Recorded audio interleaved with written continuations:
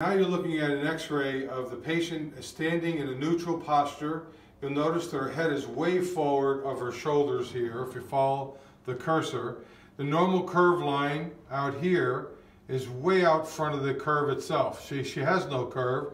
In fact, it's reversed. The line back here is our posterior cranial line, and the vertical axis goes straight up, and then the marking tool on this digital unit has a translational distance of 24.74 millimeters. Now, if you don't have a digital machine, you just have to draw that manually and then measure the distance from the vertical line from the point of the spinous process of C7 to the about mid-cranial area, and then go straight back to the furthest most point that you can identify on the posterior cranial region.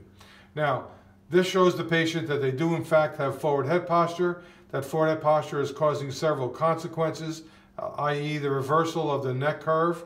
And then when we put the collar on her on the film to the right, the forward head posture correction collar not only increases moves the head rearward over the shoulders.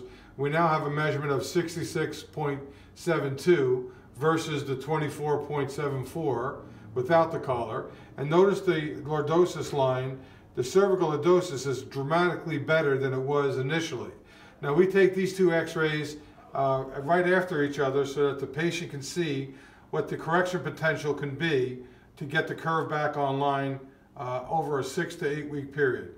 The patient would be instructed to use the collar every day for 20 minutes, and at the end of the 6-week period we will take a scout film of the lateral cervical to see how much of that cervical curve and how much of the forward head posture has permanently changed to their benefit.